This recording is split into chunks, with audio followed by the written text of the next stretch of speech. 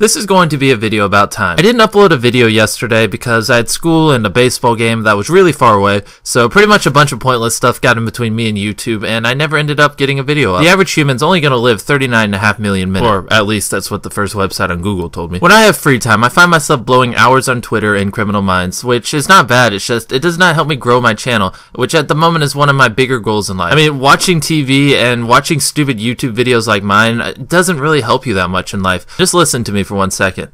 What do you do with your free time? You could probably be way more productive with your free time and actually get stuff done. I mean, what is watching TV, what is watching YouTube videos really doing for you? I mean, you could say you watch the news or something like that.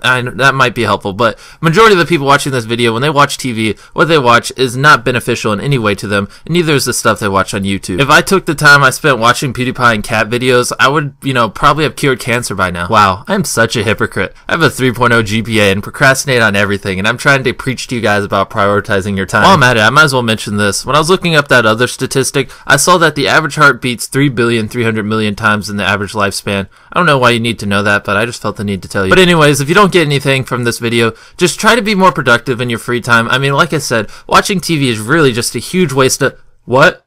Criminal Minds marathon's on? Oh, sorry guys, gotta go. Exception to the rule, do what you do to get by, cause I keep ticking like a metronome, and my thoughts keep telling me to get me home, but my balls keep telling me to let me just let me